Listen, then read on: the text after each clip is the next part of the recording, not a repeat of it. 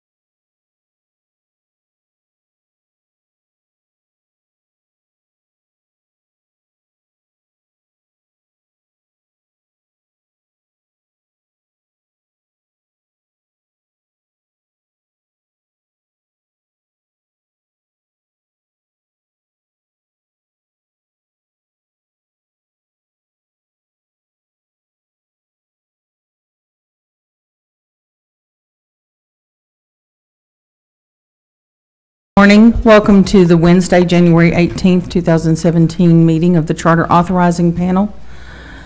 First on our agenda is a chair's report. I have no items other than to welcome Miss Lisa Haley to the Charter Authorizing Panel. Any additional notes from any of our panel members? All right.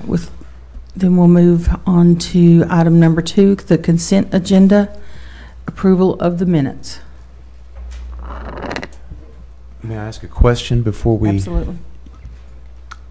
In looking at the minutes, I noticed that in some of the minutes, the renewal time period in the closing, let me find an example. If we go to the December 13th, I'm looking at a consistency that may be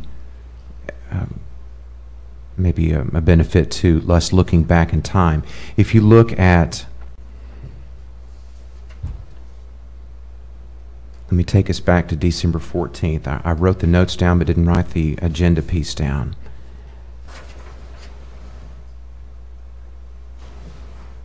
On the December 14th, A2. A2. STEM. Unanimously to approve the application for 3-year renewal term.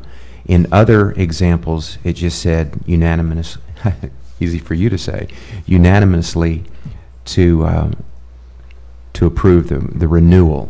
So I'm wondering if we could have a change in the minutes to actually put the term of renewal placed in there. Is there a question about that or a problem with that? Mr. Scott, do you want to address that? Absolutely. It would be no problem whatsoever to be consistent in recognizing the term.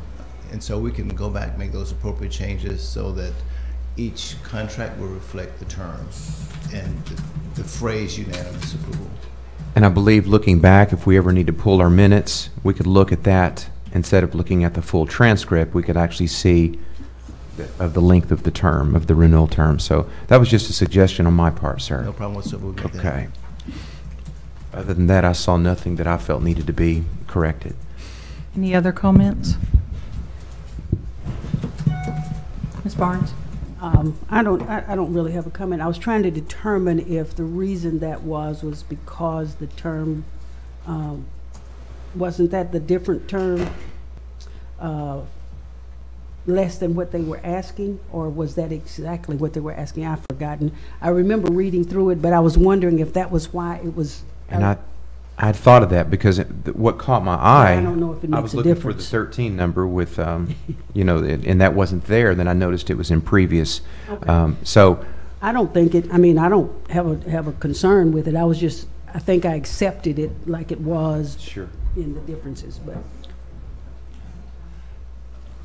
for consistency, if you like, we can indicate the number of terms, and we also have a background sheet as well that spells out and captures everything so that we're saying the same things in regards to the term. The request is one thing, but the actual approval would set the stage for indicating that in the minutes. Okay. Dr. Coach, are you requesting that they correct these minutes to reflect that, or going forward?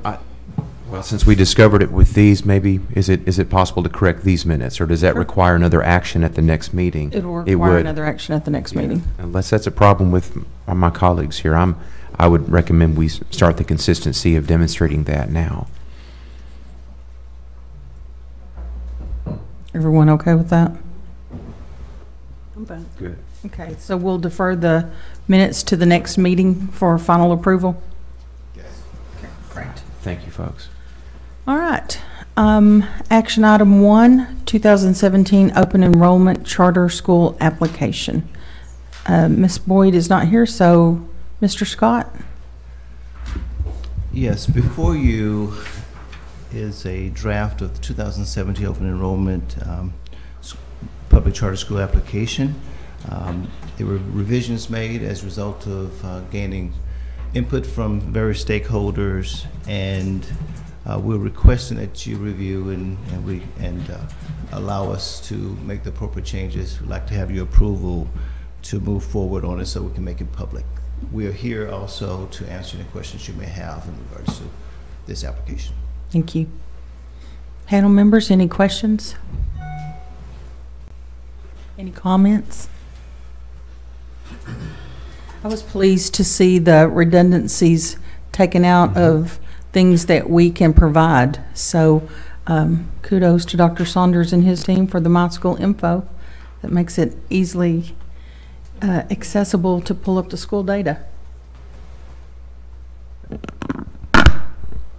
I had a question on this application. I think one thing that's very beneficial to me, and I don't know if it would really be contained within the application, but some form of summary sheet of well, I guess if it's a renewal or an amendment of existing waivers in a one page, just with the title, with that section of code, and then the additional section of new waivers, or with this being a new application, it would all be new. So if there was just some way that we could just get that summarized into the section of code and what it's addressing. What summary sheet do we already receive on an applicant? Did we already receive some sort of a summary? For new applications, the summary sheet usually just tells where the school is going to be located, how many students, what grades they're going to serve, and if we have any remaining concerns. With renewal applications, it also includes if there are any like citations with standards and things of that nature. We have one-pager waiver sheets for all schools, so it won't be a problem to add those to the package. To add that too, yeah. Thank you.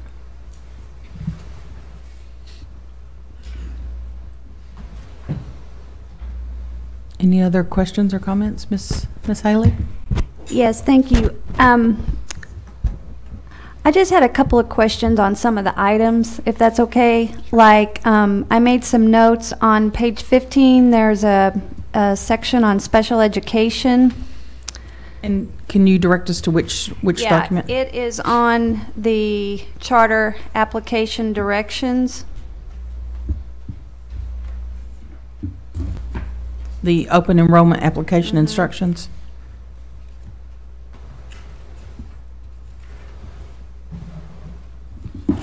Are you speaking in reference to prompt what's we have is I'm sorry. 8?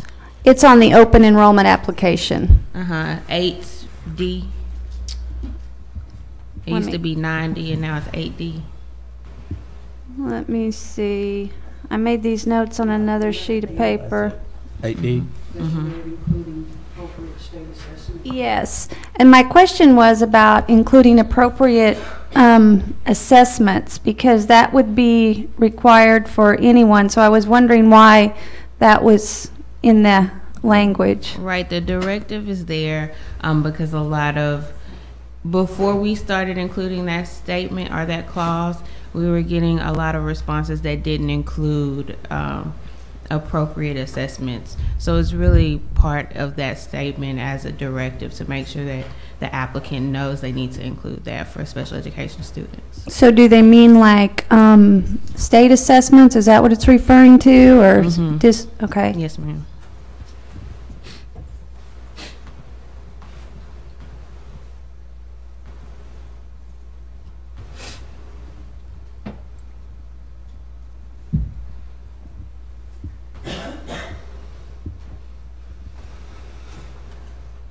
Ms. Haley, do you have any others? Well, I had one more question on the recruitment section of the application. I think it's number 10, and it talks about efforts to recruit students. And I'm wondering about, you know, there's an issue with charter schools in terms of the number of kids with disabilities that are served. And I'm just wondering if it's possible to include some language here or someplace else that talks about their efforts to highlight their special education services, not necessarily recruiting kids, but so that parents know that they do offer special education. I know a lot of the charter school publications I read for special education talk about that, and that's one of the ways to increase the numbers of kids with disabilities who are accessing the charter schools. So I don't know if it's here in the directions, just in our PD, or if we could even require it, but I think that that's something that we need to look at. Ms. Boyd? I definitely think that's something we can do in our mandatory workshop. And I'll talk to Ms. Davis about the implications of making it compulsory in the application.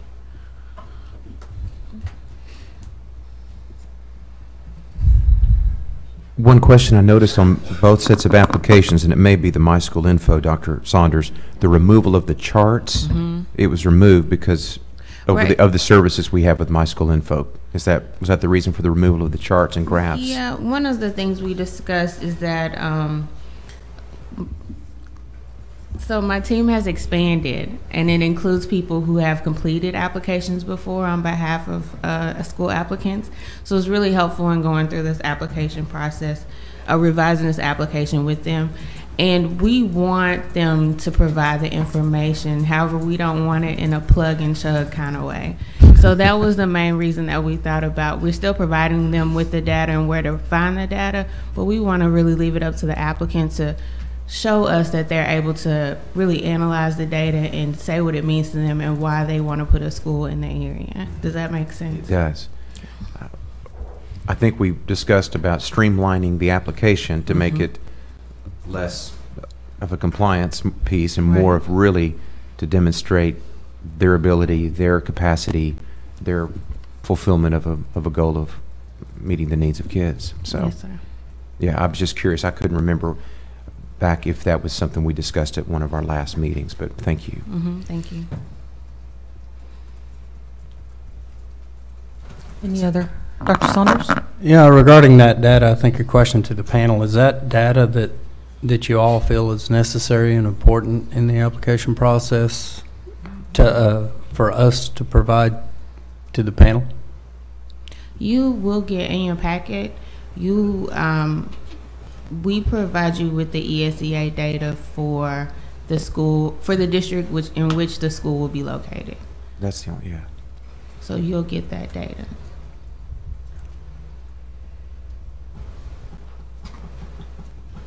But we agree, we think that information is important. However, we didn't think that it was important for us to prescribe that it come in chart form. It's already in the report form. Right, and just with the work that the charter office themselves doing by organizing the information in the same format from our own databases and being able to submit that to us gives us some consistency instead of each charter trying to grab that information and us digging and trying to find it. So that's, I think, a help for us from the charter office, organizing some of that information for us from our own data systems. So it looks the same each time.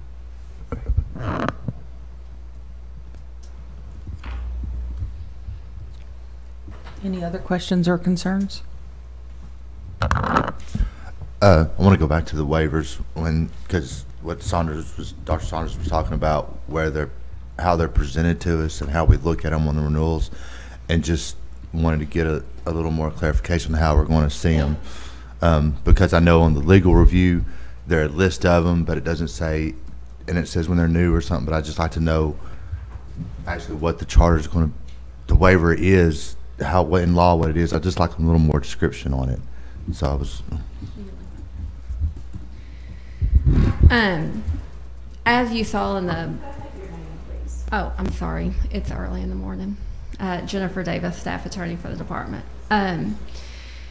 As you saw in the last set of applications or renewals that we just saw in the amendments, I tried to kind of put together a chart that just kind of streamlined what your waivers are and if there were any issues. But I do go and ask the applicant, and analyze why they say they need it, and have, most of them have to provide additional rationale or if there's any additional waivers that they need. So I will still include that, but I'm trying to kind of fine tune a one-page cheat sheet, so to speak, or one-page summary that makes it easier for you to identify what it is that they've asked for, whether there's any issues, and then if there are any issues or you want to see why they've asked for it or what their reasoning is, then you can go into the further documentation that's provided. So if you have any specific suggestions on how you would like to see that, like I said, we tried it last time. It's a little bit better, but we'll try to make it even better until it meets your specific needs in the future.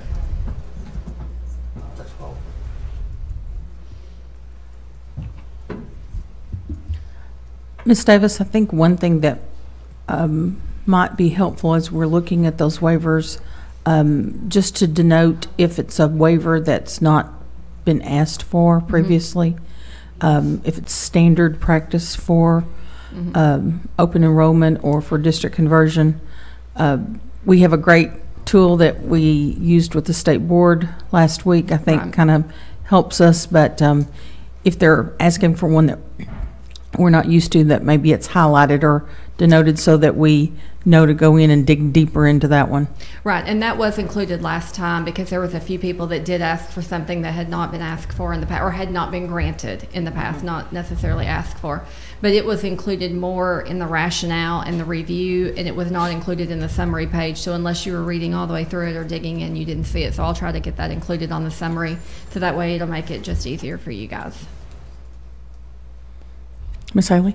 I have just one more thing, and it was on the open enrollment application instructions on page 21, evaluation criteria. One of the bullets talks about students with disabilities, and it says sound plans for educating special education students, and I'm wondering if we could just change it to students with disabilities or students with disabilities eligible under IDEA or something like that, because I noticed it had been changed to that language in some of the other sections, and I think we just need to look for that. Thank you. I know we were talking about waivers just a second ago, and I asked Mr. Breeze to pull up the waiver document, or the amendment request document that's been updated recently. I don't know if you've seen this, but if you could scroll to the bottom. This is what our new waiver request document looks like. It has a little bit more information on it. I think it'll be helpful. So we've separated from code, standards, and rules, and then under each we ask for the number and the title, and then we also ask for the rationale right there. So that could be helpful to you all as well. That's great. I think that's very good. Thank you. Thank you. I'll give Elise your regards. I do too, and I want to make one comment. Can we bring that back up? Is it possible, I notice on that yellow box it says, please note every waiver, the one on the bottom right, every waiver request must be accompanied by a rationale, and it says a desire for flexibility alone is not a sufficient rationale. Possibly to include another line, I think the rationale should include how it benefits students. To me, is a driving force. I think to me is the reason for any waiver. We have that somewhere. but I'm put on this page as well. You add it to just the first sentence. Okay. Thank you. Accompanied by rationale that Benefit students, yeah. That's good, Dr. Sanders. explains the benefit to students.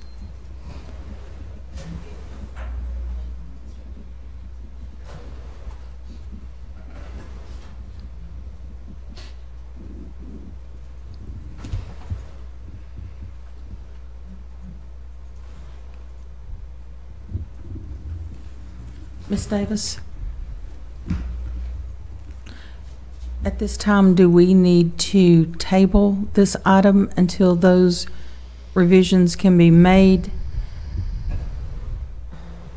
that were requested, or can we approve it with the revisions that we've discussed today? You can approve, you can do either, but I mean, if those are the only changes that you have, and most of them are just small, some commentary, my suggestion would be, so that way the charter office can go ahead and get the applications out, that you approve it on the condition that these changes are made.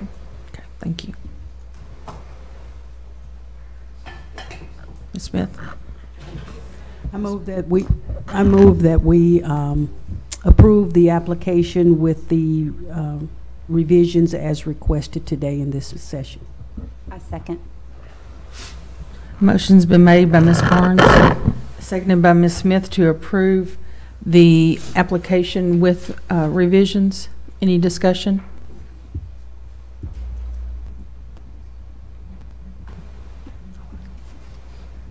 All those in favor? Aye. Any opposed? Motion carried unanimously. Action item 2, district conversion charter school application. Ms. Boyd? Yes, the changes to the district conversion application were not as lengthy. We didn't have as many comments from stakeholders about that, and we're open to any questions you have about those documents. Panel members?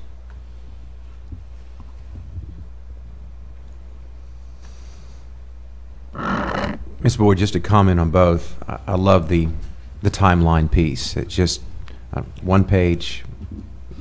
Anyway, that was one piece just that I wanted to compliment on both applications. I'm sure you've done that before, but it caught my eye this time. Maybe it's a new border that you put on it. I'm not sure, but it caught my eye, and I appreciate that. Thank you.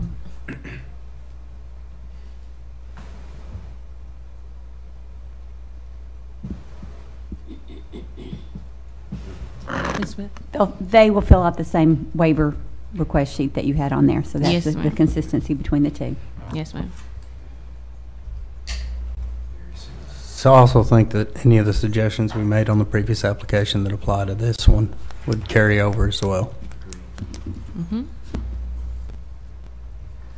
Ms. Haley? I just have a question on the markup for the application for the district conversion public charter, just because I'm not familiar. So it says on pages are covered up, 5, that the notice was published in a newspaper having general circulation, in which it will be that 3 weeks prior to the meeting, and I thought on the other one it said it had to be posted weekly for 3 weeks. So is that different for this one? Yeah, Okay. that's according to, I'm not completely sure if it's statute or rule, but that's the way that Okay, the parameters I are. figured, but I just noticed that.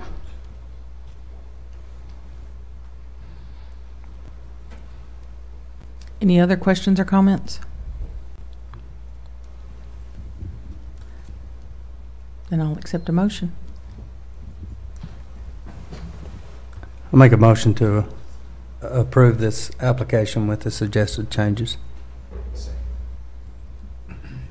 Motion's been made by Dr. Saunders, seconded by Dr. Gocher to approve the district conversion charter school application with revisions. Any discussion?